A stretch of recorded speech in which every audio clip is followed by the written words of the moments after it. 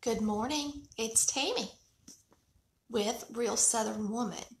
I've not seen y'all in quite a while, but we are back in town, and it took me a week to get everything back in order. And I wanted to come on here and say good morning. It is about, let's see, it's 7:27 my time in the morning, and I'm up early because I'm going to be working some today. And I just wanted to say hey to y'all because I haven't seen you in a long time. I also want to read a little bit in Psalms this morning, but I thought I'd, get on here and see if anybody has anything to say first. I can see your comments, so y'all say good morning to me. And Marilyn is up, and she says, "You're up early." Yes, I'm an early bird anyway. I'm always up early. Um, I love to get up early, and it's so quiet in the house, and I have a few hours by myself, and it's just nice. I hope y'all can hear me because I don't have on my big speaker, you know. I thought about coming on earlier this week and saying, starting something, because I like to read the Bible in the mornings. But I have decided that I will start coming on and reading in Psalms because it's a beautiful book in the Bible. And so we're going to read a little bit in Psalms this morning. I'm probably going to start doing it early in the mornings. And all we're going to do is read a Psalms, and we're going to look at the review if there's one in my women's study Bible. Okay? So this morning, I'm just going to read you the first chapter. Okay? Not first chapter. I am going to read the first chapter, but first I'm going to tell you about the author of Psalms. I'm just going to read this out of my women's study Bible. This is a women's study Bible. I know it's backwards, but that's what it looks like. And so I'm going to do that. I'm glad you can hear me fine. I was thinking since it's early, there's not a lot of noise going on, so maybe y'all could hear me good. We're going to talk about the author of Psalms this morning, and the next time I read, we'll talk about the date of Psalms. It says the book of Psalms is a collection of worship songs, and they're written by a variety of authors, okay, over an extended period of time in Israel's history. It says the superscriptions, titles, or headings of some of the Psalms identify them with certain individuals or groups. Other Psalms contain no reference to authorship. It says the individual most frequently mentioned is David. And we know David is the subject in a lot of these Psalms, or the author of a lot of these Psalms. And it says that the entire book of Psalms generally is associated with him. He was recognized as the sweet psalmist of Israel. And you can see that in 2 Samuel 23, verse 1. And it says the phrase of David appearing in the titles of many Psalms may also be translated to David or for David, conveying the sense of belonging to his collection of Psalms. And then it says other individuals and groups associated with some of the Psalms include Asaph, Solomon, Ethan, Moses, and the son of Korah. So I just thought I'd tell y'all that this morning before we start. The next time I read, I will read about the date, and then I'll just kind of hit the highlights of the Psalms, and then start reading a Psalm until we finish the highlights. Okay. So today we're just going to read Psalm 1, and I think these are really pretty. They're songs. They're stuff that we're supposed to meditate on and think about, and it helps us start our day. So really, I'm just going to start. There's a lot of Psalms. Let's see how many Psalms there are. Some of you may know, but let's just see. If I did nothing but read a Psalm to y'all in the morning, there are 150 of them. So I could read a Psalm every day for 150 days. That's a lot because they're short and they don't take long too. So I think it's pretty cool. So we're going to read Psalm 1. If you want to read with me, you can.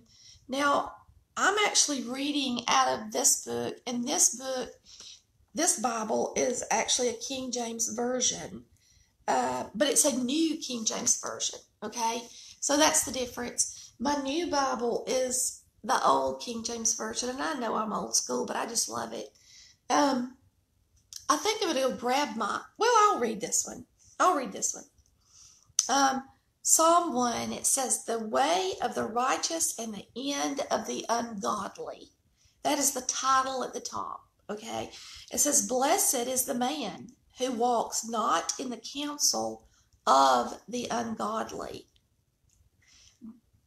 nor stands in the path of sinners, nor sits in the seat of the scornful. But his delight is in the law of the Lord, and his law he meditates day and night. He shall be like a tree planted by the rivers of water, that brings forth its fruit in its season, whose leaf also shall not wither, and whatsoever he does shall prosper. The ungodly are not so, but are like the chaff which the wind drives away. Therefore the ungodly shall not stand in the judgment, nor sinners in the congregation of the righteous. For the Lord knows the way of the righteous, but the way of the ungodly shall perish. So that's the first one. So he's talking about the blessed man who is righteous and the ungodly man. And I love the Psalms because they're like that. They'll tell you something positive and then they turn around and tell you the opposite. A lot of them do. So it kind of gives you a picture they kind of give you an example of what they're talking about. Now, I'm going to read the Study Bible's version, like her synopsis or whatever. And actually, this is written by a woman.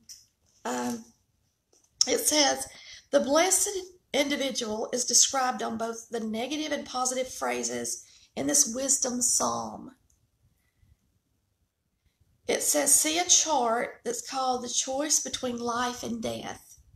It says the word blessed is plural in the Hebrew text, perhaps denoting the fullness of blessing that comes to the person who obeys the Lord. To know and do the will of God is the essence of wisdom. Happiness and blessing belong to the individual who delights in and continually meditates on God's Word. Such meditation is not primarily mental knowledge, but a constant yielding to the will of God.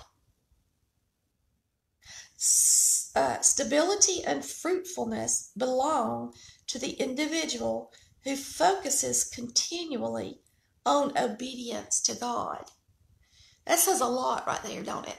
So I know I don't have that many viewers that want to look at the Bible study, and that's actually normal because naturally we are not drawn to the Word of God because we're in our flesh here on this earth, but spiritually we are. So it's natural that a lot of people who tune off when they hear the Word of God or see that I'm doing a Bible study. It doesn't bother me at all because I love it, because the ones who are in tune to their spirituality will listen, and it's just nice to have somebody here in the mornings to read with me. So we'll probably do this. I'm not sure if I'll do it every single day, but a lot of days, starting today. But I just think it's nice to read in the Psalms. I hope y'all have enjoyed it this morning. And remember that the Lord does bless us when we listen and follow His lead, And if you get in the Word of God every day, then you're more apt to be in His lead. A lot of us want to feel like we're spiritual and want to feel like that we're doing the right thing, but then we don't take the time out to let God talk to us. We always talk to Him through prayer, but we should always think about him as well. So, and I'm just as guilty as everybody else, y'all, for it. So just remember the good thing about having y'all here with me in the mornings and let's doing a Bible study together is it does keep me active in His Word too, which is good. And it would keep y'all active as well. I hope y'all are having a blessed weekend. It is Saturday, the weekend before Thanksgiving. It is so hard to believe that Thanksgiving is already here. We were gone for 3 weeks, and so it just seems like it's crept up on me so fast. And, but we're ready. I have a new ailment. I guess I'll tell y'all about it. Just so y'all can pray for me. My body is the strangest thing since I went through chemotherapy. And while we were gone, I had something happen in my back, which my back never ever hurts. And it started hurting really bad while we were gone. And I noticed a fluttering sound. And so I thought it might be coming from my lung. And I let the nurse listen to it. And I went to the urgent care and they sent me to the ER. Anyway, they couldn't find anything wrong with my lungs, which is good. They did a CT and there was no signs of cancer or anything crazy like that, which was wonderful. But it continued. So I've been to the doctor this week and I have what is called a slipped rib, several ribs. It is my left rib cage on the bottom. And they actually attach to the other ribs on the bottom by cartilage and ligaments. The top ones are actually attached to a bone, a breastplate, but the bottom ones are not. And on my left side, they have detached, okay? And my ribs are actually, they've come loose. And so when I bend over, when I turn, when I cough, when I inhale deep, you can hear this click, click, click, click, and it's real easy to feel and hear. And at first when it started, it like to drive me crazy because every move I made, I could feel them inside of my body. And it was just so weird. But now I'm used to it, so it's not bothering me so much. But the good thing is they only caused a lot of pain about 4 days or 5 days. And I know I probably did it from pulling our luggage when we got to the airport. We had a lot of luggage. So each of us had to pull the luggage. And I'm not used to it. My body's not my body's just weird. And so apparently I tore my rib cage loose on the left side. So I go Tuesday to see my regular doctor, and he will write a CT scan to be ordered, and then I'll go to a thoracic surgeon. Hopefully there's something they can do. I hope it doesn't have to stay detached forever. And if it does, that's fine. As long as it doesn't puncture my lungs or get into the nerves, I'm okay. That's the biggest problem with it is those ribs, since they're not attached anymore, have ends on them, and they can get into some nerve endings and cause a lot of pain, which I really don't want to be. I don't want that to happen. So I want to go to somebody that knows more about it, and if I can do any kind of therapy or anything to try to keep those ribs from doing something they shouldn't do, it will be good. So there's always something with my body, and I do break most of the statistics. Of course, when you look it up, it's really odd, and a lot of people have never heard about it, so of course it's going to happen to me. The trip was good. I can't talk a lot about it, but we did really well. And I was laying in the bed last night and I was praying, and I thought, Lord, I really appreciate the opportunity He gave me to go out to California, but I don't really know that having my ribs detach was worth it or not. We'll see. Because I'm afraid it might be like that for a really long time. But it just goes to show, I just think, even if I think I can do everything everybody else does, it just goes to show that I can't, And chemotherapy does change our bodies, and we have a lot of residual effects, whether people want to believe it or not. So y'all pray for my rib cage. I know that sounds crazy, but when I bend over, it's click, click, click, click. When I twist to the side, it's click, click, click, click. It's the weirdest thing. And I guess that's really it. Nothing else major is going on in our lives right now. Chris is back to doing his videos for Nichols Retirement Empire. He went to a football game last night. It was really, really cold. I thought he was crazy, but he wore his coveralls. So he stayed warm. He said the poor guy he went with, all he had was a sweatshirt. He grabbed a coat, and it was his son's coat, so he couldn't wear it. So he froze, I think. But anyway, thank y'all for joining me this morning to read the first Psalm in the book of Psalms. And I guess we'll end with a prayer. And I'm just going to, I just want to read, I'm going to read the Blessed Man one more time, because being blessed is a big deal, y'all. And we're blessed by so many things. It is the week of Thanksgiving. And since it's the week of Thanksgiving, we should give thanks and be thankful and realize how much we are blessed, okay? So we're going to just read the blessing part. I won't read the unrighteous part, because most of us want to be blessed, and most of us want to live so that we can be blessed. So let's just read it right quick, and then we'll say our prayer.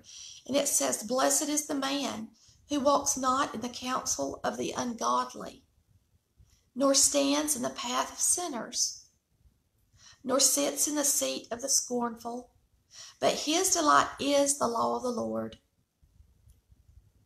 And in his law he meditates day and night. He shall be like a tree planted by the rivers of water, that brings forth its fruit in its season, whose leaf also shall not wither, and whatsoever he does shall prosper." That is a beautiful psalm, is it not? And we should want to walk in the counsel of the godly. We shall want to meditate on his word day and night, so that we can be like a tree that's planted by the rivers of water, because the Lord and his son Jesus Christ is our water, okay?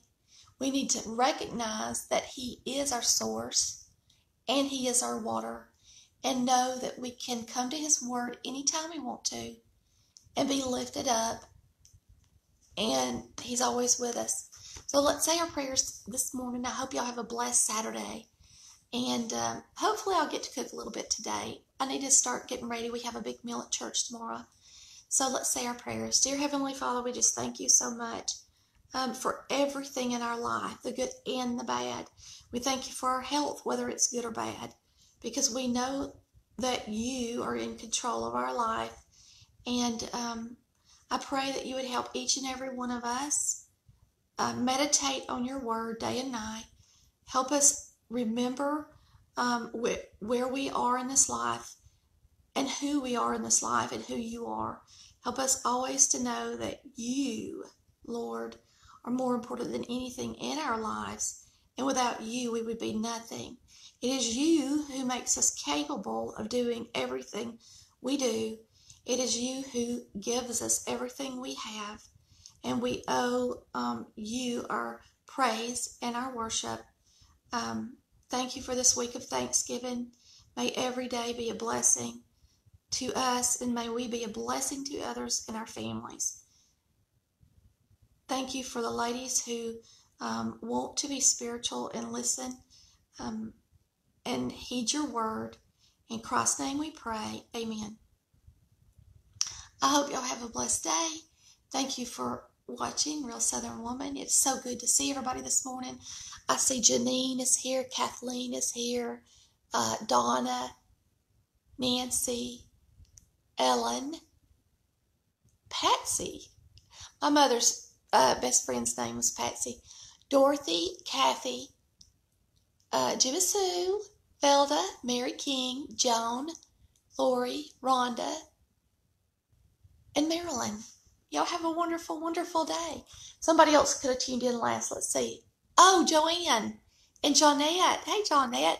Johnette, I'll say this to you right quick. It's so funny. I'm trying to remember who did it. Anyway, they posted on the class of 1987 yesterday on Facebook, and there was a picture of me and Beth, and it was such a pretty picture in 1997. And Beth is just a beautiful woman on the inside and out, and I love her so much. Johnette, you did such a good job raising such a beautiful girl. I just wanted to tell you that. Anyway, y'all have a wonderful day, and I love you. Blessings and happy Thanksgiving week. We'll see you again tomorrow. Love you. Bye.